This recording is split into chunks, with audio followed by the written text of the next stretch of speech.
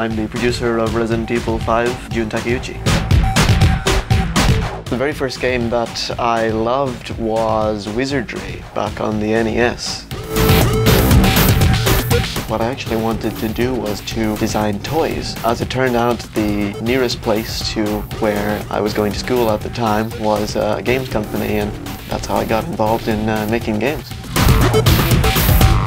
The first person who gave me that chance was Tatsuya Minami, and he taught me a lot about, how to get work done properly. Then after that I was lucky enough to work under Shinji Mikami, who taught me so much about games development. And then after that I was lucky enough again to work under Keiji Inafune, and he taught me everything I need to know about business. I've been, very lucky in my career up until now to have such a large number of really great bosses who were able to teach me a lot of things. I went to a design school to learn the basic tenets of design. There I was able to learn about lots of different types of design, commercial design and whatever. And actually I think that's had, a big influence in the way that I look at games. Especially working on Resident Evil 5, we've been able to overcome a lot of problems that we had early on in the development and get past those issues and just every day make a better and better game, and I can see it right in front of me getting more and more fun every day. I guess that's the biggest motivator for me. I don't think that success is defined by sales numbers or getting awards from different parts of the industry.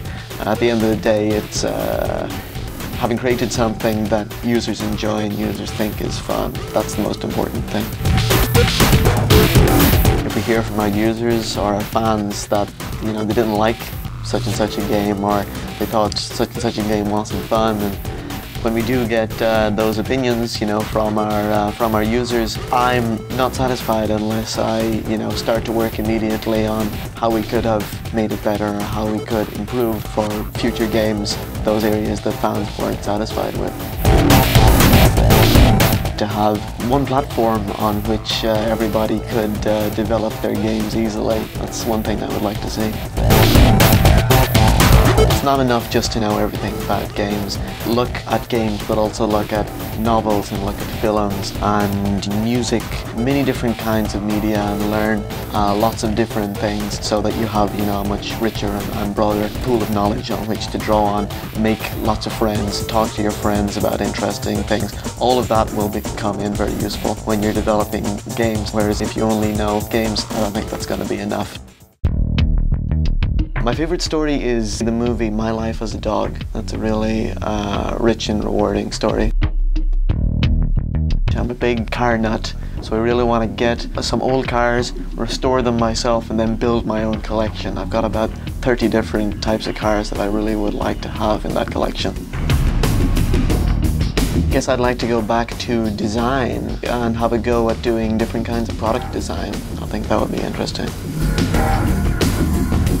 I wouldn't want to work for a TV station or in the media, actually. It looks like a really tough job. I don't think I'd be cut out for something like that.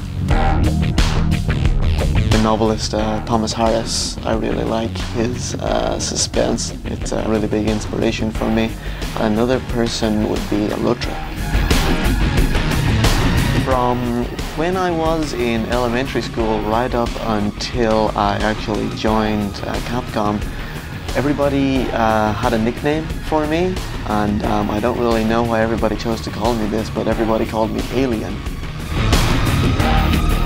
One that people use a lot in Kansai region, which is where Osaka is, Aho, which basically means an idiot or a fool, but you can use it in a lot of different contexts.